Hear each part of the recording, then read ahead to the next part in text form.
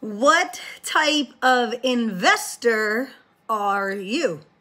So do you typically go for the cheapest thing you can find? So let's take Jessica, for example. She's someone who prides herself on always finding the best bargain, and the best bargain is typically the product that she's looking for, but at the cheapest price. So when she goes to a store, if she can find what she wants at the cheapest rate possible, then she feels like she did a good job. Like for her, that's what her goal is. That's what she's aiming for. She wants the best deal at all times.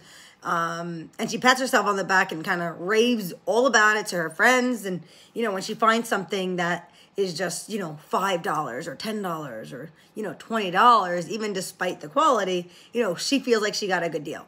So you may not be like Jessica, you may be like Stacy, and instead you just love designer brands, because Stacy loves expensive products because she just likes having the best of the best.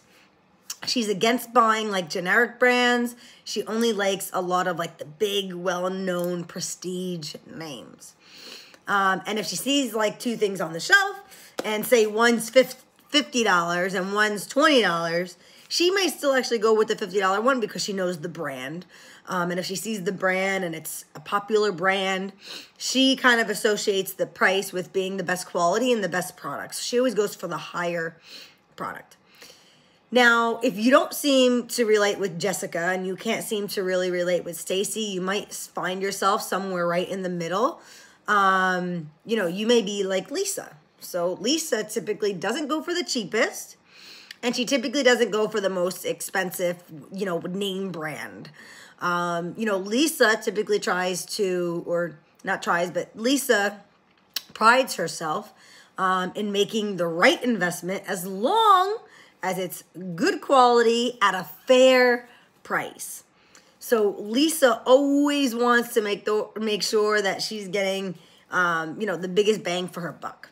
So she wants to make sure that she can get, a long-term benefit, and what she's buying is going to benefit her without having to get like a second job, all while making sure that, she's not spending money on that product again because she doesn't want to buy a new one. She just wants a good price, good quality.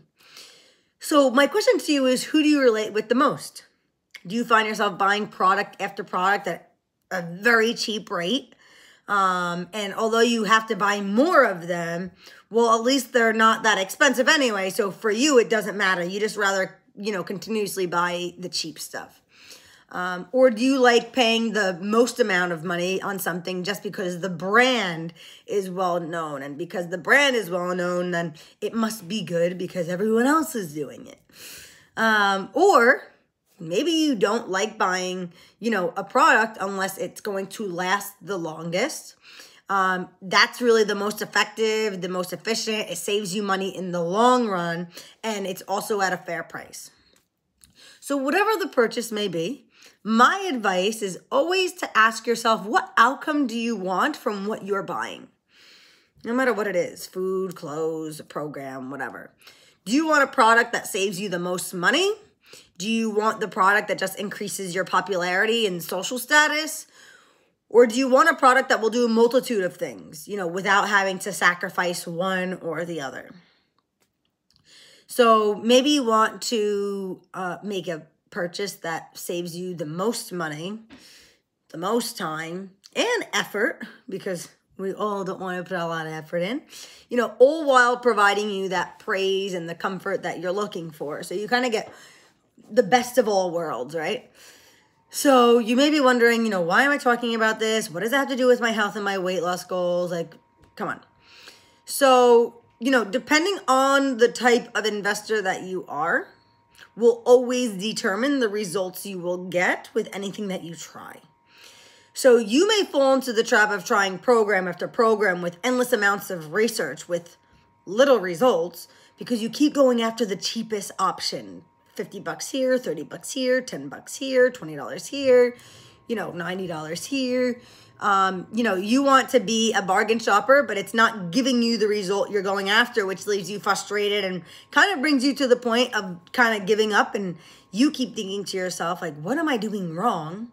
why can't I lose weight? I've tried so many things, right? Sometimes we go down the rabbit hole of trying so many things and still not getting the result we want. And it's not because you're doing anything wrong, but it's because you're buying the wrong thing for what you need. So you may even be like, Stacy, who just continues to, Jessica, who just continues to buy program after program. They may sound appealing because they're a big brand, and they have tons of advertising, and it seems like, wow, everyone's doing it. I should try it too.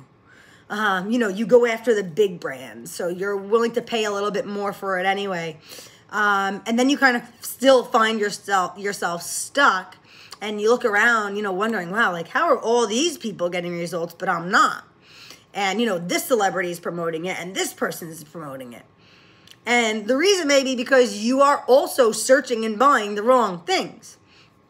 So instead, you need to find a product or a program that may not be the cheapest, and it may not be the most prestige either. It may not be the biggest name brand, but it is the best product at the best cost that will lead you to getting the long-term result you're looking for, because you're paying for what you need.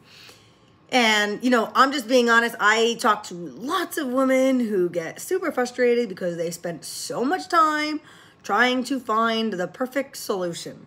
So they buy program after program, $30 here, $50 here.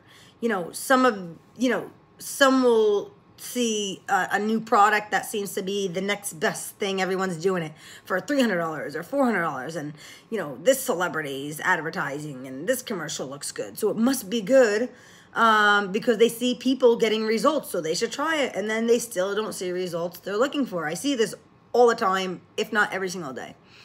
And this leads a lot of people that I talk to, feeling as if there's no hope. It leads to, you thinking that you've tried everything. How can something else possibly work because you've tried everything?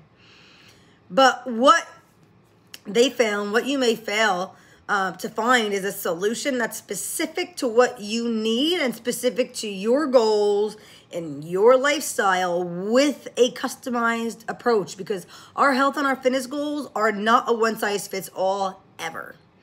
And they're failing to pay, most people are failing to pay for what they actually need to give them the result they want. So you have to ask yourself next time you're buying anything, why are you buying it? Is it because it's the cheapest?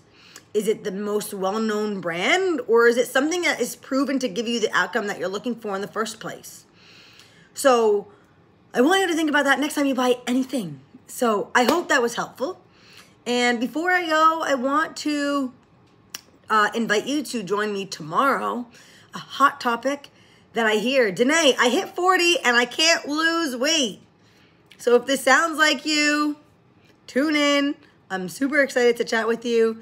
And don't forget, if you're looking to start a new healthy lifestyle, you're looking to lose weight, you're looking to fire up your metabolism, you're looking to reduce any sort of bloat, my 7-day challenge is free. So you could click the link above or below, put in your info, keep an eye out for your email with details. It's 7 days of simple habits that will really allow you to use the 7-day challenge as a stepping stone to getting you to your result. It's not a permanent solution, but it is a stepping stone to get you closer to losing weight, living a healthier lifestyle without having to flip your entire life upside down. And again, the challenge is free. I have workouts, recipes, a gut health guide, and a free supplement guide. So there's tons of valuable information in there. All you have to do is click the link, sign up, and I'm super excited if you do join, and I'll see you in there. And I hope you guys have a fantastic Monday, and I'll see you tomorrow.